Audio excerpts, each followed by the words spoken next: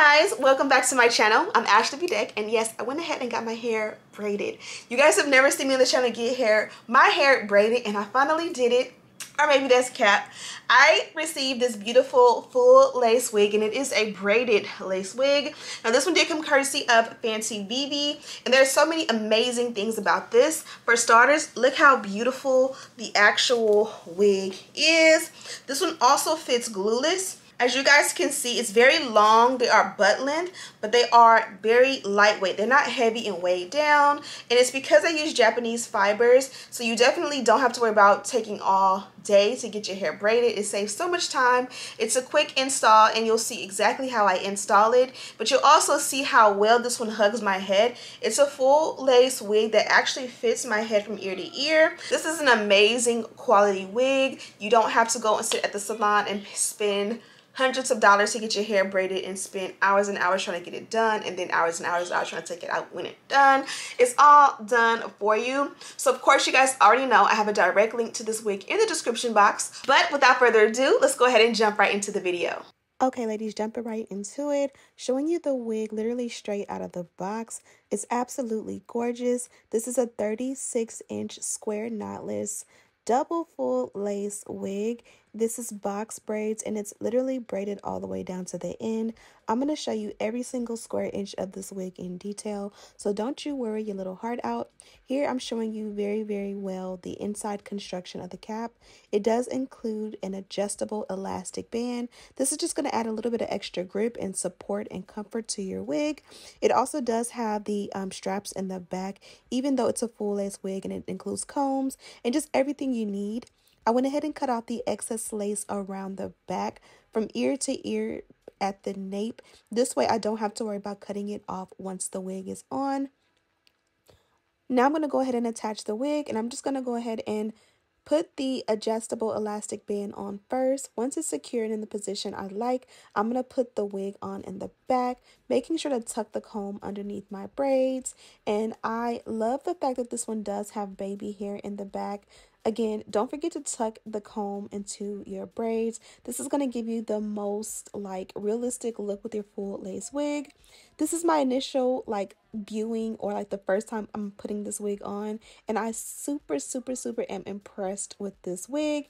I went ahead and put it up so we can begin the install process, and I'm just admiring everything about it.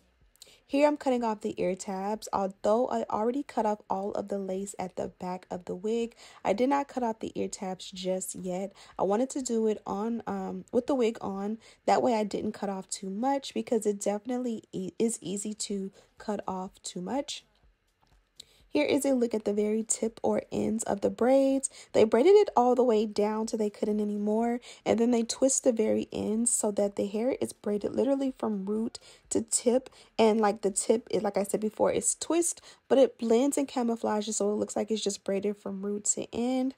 I'm going to go ahead and cut off the excess lace. Another thing I'll mention about how it's twisted at the end is that if you wear these for days and days, you never have to worry about them coming unraveled. Whatever magic they use, they stay in place and they won't come unraveled, even though it's not knotted or there's no rubber band at the end. Here I went ahead and removed all of the excess lace, and now I'm going to just go ahead and tint the lace with the foundation powder in a shade or two darker than my complexion. This is just going to warm up the lace. Because this is a full lace wig, I wanted to be able to make sure that the entire wig or all of the lace mimics my scalp and just blends with my complexion a little bit better. Now I'm going in with a nice good pair of tweezers, and I'm just going to tweeze out the baby hair they provided. It's key and essential that a wig with braids has baby hair in the front. You want to thin it out so that it looks a little bit more natural, and also trim it down shorter to your face shape. But this is just going to help so that it doesn't look like a Barbie doll hair or like a box wig. It looks very much more natural when you do have baby hair in the front. I'm going to add mousse to form the baby hair, but notice that the wig is not bonded down. We completely skipped that step, and as you guys can see, the wig is suctioned onto my head perfectly. It fits glueless perfectly. Now I'm going to go ahead and after I form the baby hair, and I'm going to actually add that glueless adhesive I typically would. I want it to stay in place because I do want to be able to do like high buns and high ponytails. So although it does fit glueless and I didn't need to do this, number one, I want it to be super melted, and number two, like I said before, I want to make sure that I can put it in high ponytails and buns without it slipping or sliding. Now I went ahead and blow dried that on a cool setting, and once it was completely dry, I removed the melt belt and I just added a little bit of the Sebastian shapers to give the lace a more melted look. Now I've already tinted the lace, but I'm just going to go in and spot fix any areas that just need a little bit more tinting so that the entire thing is warm. Now we've completed the look, and I want to show you a little bit of a close-up in detail of like my inspector gadget inspection of the wig. Although I bonded it down, this is like some time later, and I'm just showing you how it doesn't need to be bonded down. It's not glueless. It's not bonded down at this point, and it's just sitting on my head, and it looks like it's like a whole full install. Here is a look at the length of the braids as well as the lace from the back. I wanted you to get a really good perception of how beautiful and gorgeous and detailed this wig is. This is a full lace wig, and it's braided and it fits like a glove. Now what I will say is that my braids under here are just atrocious. So if my braids were nice and fresh, it would be even better, but don't pay attention to my braids being bulky. Here is a full length check on the wig. I believe this is 36 inches in length. I'll have all of the details in the description box, including a direct link. This is what it looks like in a ponytail, and again, it's not bonded down at this point, and as you guys can see, it doesn't slip and slide, even though I was nervous about that. You can also see the detail of the baby hair at the nape of the neck. That also is key in making sure that the wig looks a lot more natural. It looks amazing in a ponytail, and then I'm going to twist it around and it looks just as amazing in a bun. And I'm just going to secure that so you guys can see everything about this one is beautiful. Gorgeous. 10 out of 10. Highly recommend. Okay, ladies, so we are done with this look, and I'm so excited. Now, I'm not even gonna lie, I've done quite a few like braided wig tutorials over the last, what, like 5, 6, 7, 8 years that I've been on YouTube. And starting like, I feel like I have a little bit of like, not trauma, but like a little, kind of like a little bit of trauma when it comes to these things, because starting back all those years ago trying to get a braided wig, like, I mean, I thought it was amazing 5 years ago, but it was atrocious. And so over the years, they definitely have come a long way. And so when Fancyvivi reached out and wanted to send me this beautiful wig, I was definitely very apprehensive because, like, I don't want it to look crazy if it's like a full frontal wig with braids. I don't want the braids to look cheap or synthetic. And as you guys can see, they're not too like high gloss or shiny. They don't look like synthetic wig. They look like what my braids will look like. And this at the ends looks like it's freshly dipped. And it's actually like kind of like twisted, I guess you would call it.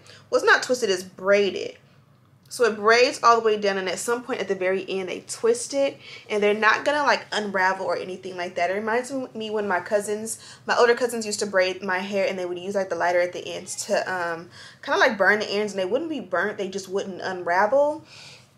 I don't know what the technique is of what they did, but they did an amazing job doing it. The lace is amazing, and this wig is not actually like bonded down. Now, I did use this to kind of melt it, but the wig itself fits my head.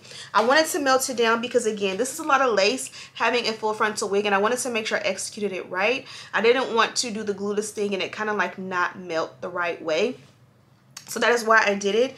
Now, they did also provide a great amount of baby hair. This is key because, again, like the demarcation of where the braids stop, you don't really just want it to be just straight across, because that's going to give like beauty supply. I don't care how amazing the wig is. If there's nothing in front of it, it's for sure going to give like beauty supply store hair. Like, I've never seen a braided wig and it didn't have baby hair and it looked amazing or natural, or like somebody actually braided your hair. So I'm absolutely in love with the fact that this one just cuts down time. You guys rarely see me get braids.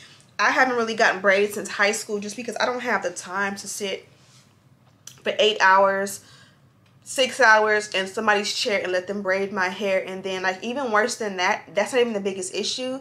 The issue is like me having to like take them down by myself, not having like my mom here or like a sister here that can like help me take them down. Like, So having a wig that is like already ready to go, and as you guys can see, if it's glueless, it's very easy to install. There is no like, not too much that I need to do. I am absolutely sold. This is the packaging here, and as I mentioned, the name is Fancyvivi. It's a nice drawstring bag, and it's nice and large, so the braids definitely fit in there. And then inside, just simple and sweet. It was just a packet, and it has a pack of wig caps in there, some nice thin natural eyelashes, and then the little braid jewels. You guys know we love these. The little jewels here that you wear on your braided wigs. I probably will wear those tomorrow, but for tonight, I kind of just want to keep them as is. And then they also give a melt belt, which I didn't realize until right now, but it does say Fancyvivi on it. Super nice. And again, I love this because it's flat on my head. So this one is a full hand-tied lace. It provides the most realistic look. What you guys can see, this looks like I got my hair actually braided.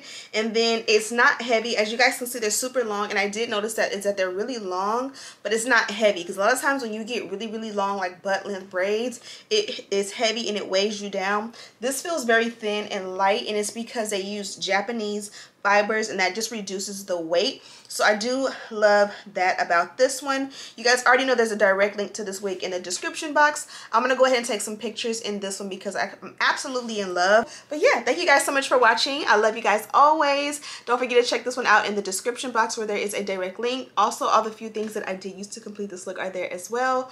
And as always, I'll see you in the next one. Smooches.